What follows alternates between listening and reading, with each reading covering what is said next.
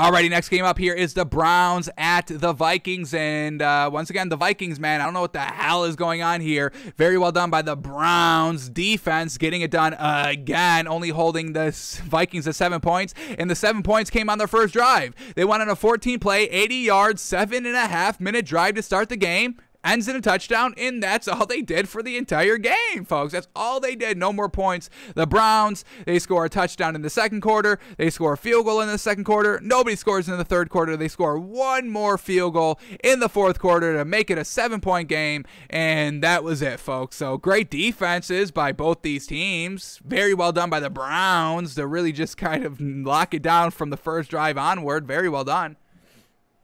But it's just, once again, when we look at these Viking stats, I'm sure they're going to be looking good and everything's going to be looking good. And when you just look at the stats alone, I'm sure you're like, hey, this is a win or competitive game by the Vikings, but not really competitive in the sense that the Browns only put up 14 points, but offensively, big yikes. But let's start here with the Browns, because we saw another struggle here by Baker Mayfield. That's 2 games in a row that we've seen Baker Mayfield struggle, and that's not the greatest sign, because we've been praising Kevin Stefanski on how he's calling the games to make Baker Mayfield look very successful, and he's been floundering these last 2 games, so not the greatest, but they've both resulted into wins, so can't knock it too much, because they've got a great defense and a great running attack. They don't need Baker Mayfield to be the winner or loser single-handedly. So that's what this Browns team is, folks. They are truly one of the most complete teams that there is in the NFL. Cowboys, Browns,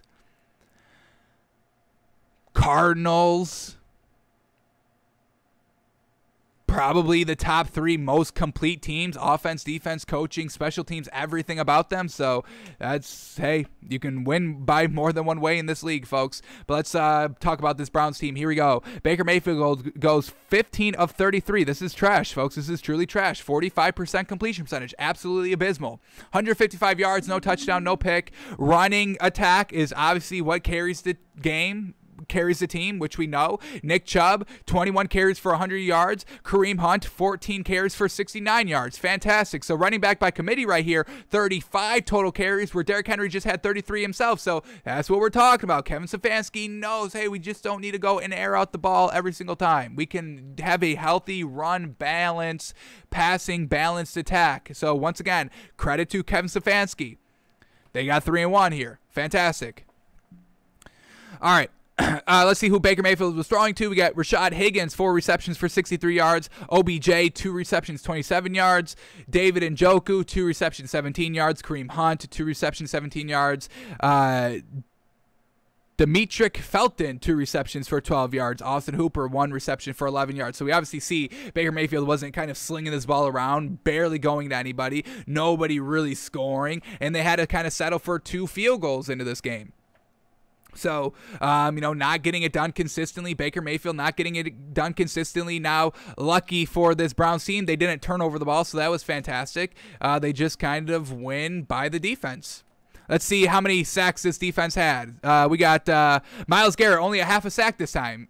We all know we had 4.5 last week. So there's a half a sack. We get another half a sack, so a full sack, another sack. They only had 2 sacks on Kirk Cousins, so geez, let's just see what happened here by the Vikings. Let's see if we get any interesting things on these stats here. So here we go.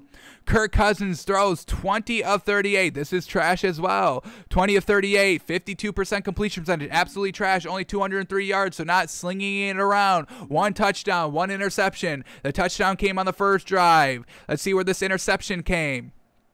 Interception came in the fourth quarter. 6 minutes left, only down 7. Clutch it up, and he can't. And that's what we know. This Vikings team is not clutch, and they turn over the ball at the worst time. And once again, we see that here as well. So it's just this Vikings team, folks. They don't show us anything impressive. If you just look at their stats, you would say that Kirk Cousins is one of the top 10 best quarterbacks in the league, and if you just look at Delvin Cook's stats, you're probably like, yeah, this is one of the top running backs in the league, but they don't produce any wins. And once again, this Minnesota Vikings team eludes us. We don't know what they are. They're the biggest anomaly in sports, and once again, they show it this week as well, only putting up 7 points and only giving up 14. How do you lose this game at home?